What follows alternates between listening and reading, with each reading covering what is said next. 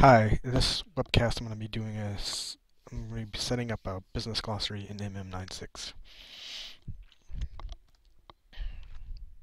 Here's the agenda for the video. We're going to create load, APG resource in MM, verify the contents, and add related catalog objects in Analyst. So BG is business glossary, MM is metadata manager, RCO related catalog objects, and AT is Analyst Tool or just Analyst. And this is all in 9.6. So first thing is to do is create a business glossary resource and metadata manager. One caveat we have to do is make sure we use the fully qualified domain name of the analyst server. Using IP address doesn't work. We'll go ahead and schedule and load. And then we'll do the verify contents and then assign related catalog objects.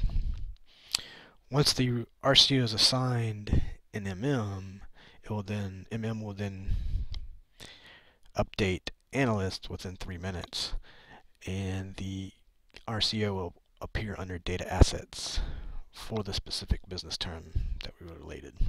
So I'm going to go ahead and log into MM.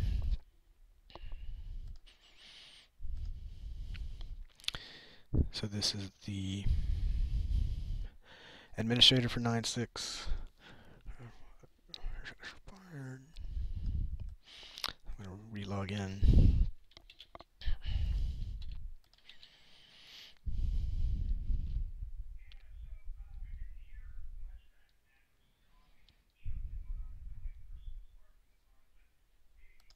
So we've logged into administrator. I'm going to go to my MM.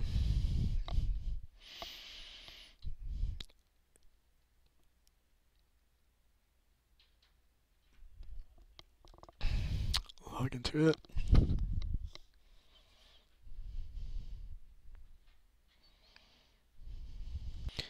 So we got that MM login page. I'm going to go ahead and log in.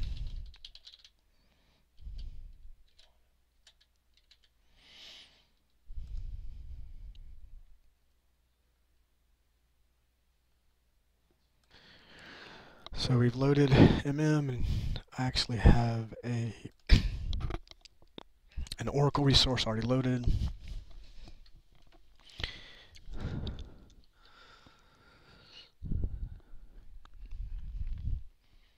We actually have a business glossary already loaded as well.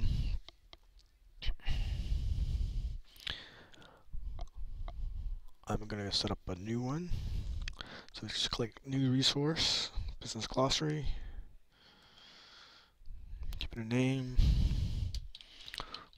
Part 2.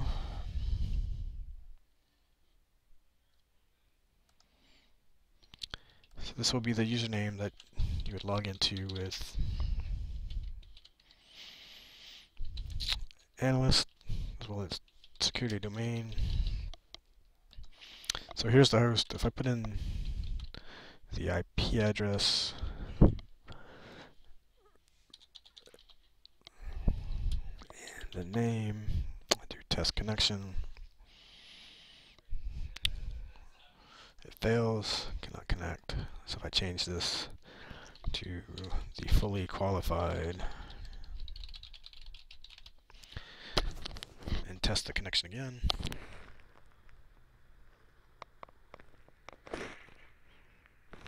Yay, we have a success. Go to next. If I wanted to do some linking, I could do that through a file. But for now, I'm just gonna do a generic import. Next, if I wanted to put it on a schedule, I'd do that, but I'm just gonna run it now.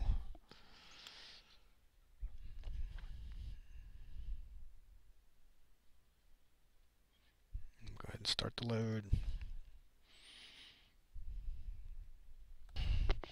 And after a couple minutes, the load is successful.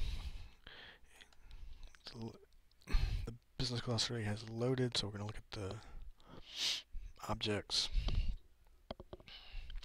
So we added 11 categories and 284 business terms. It's important to note that only published objects are imported.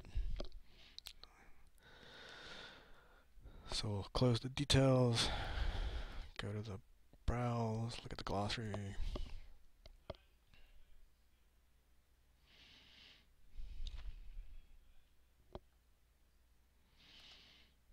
So we did oil part 2. Of course, here are the glossaries.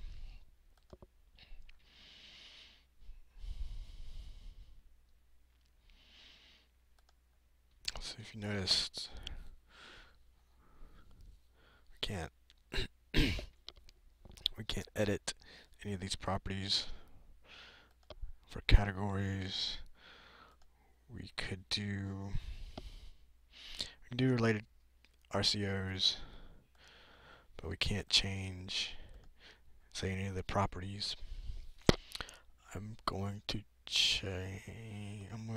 try to, so what I'm going to do now is I'm going to relate benzene to just a random column.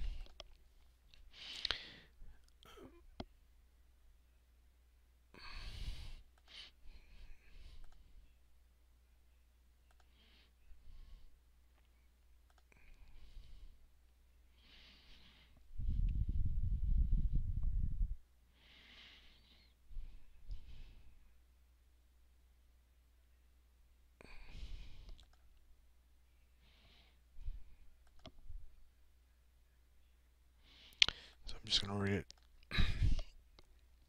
Do this, hit OK. So now if we were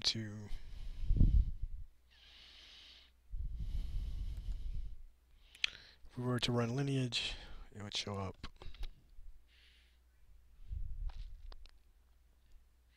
Connected.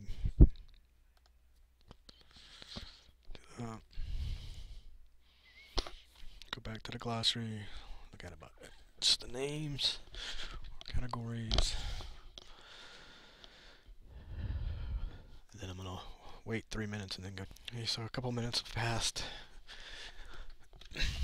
And we're going to go check if the business term benzene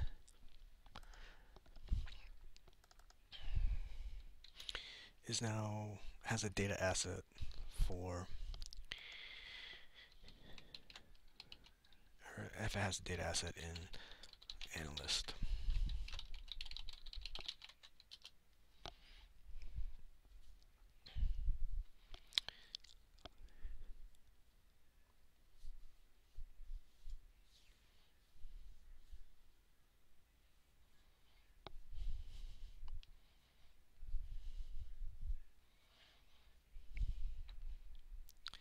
And it's benzene, when was the last thing I checked? You can see under the data assets right here, it actually shows up as 1. Before that, it had nothing. So it does tell you the asset name, which would be the resource name. It tells you it is an MM. Unfortunately, that's as much as we have available in 9.6 right now.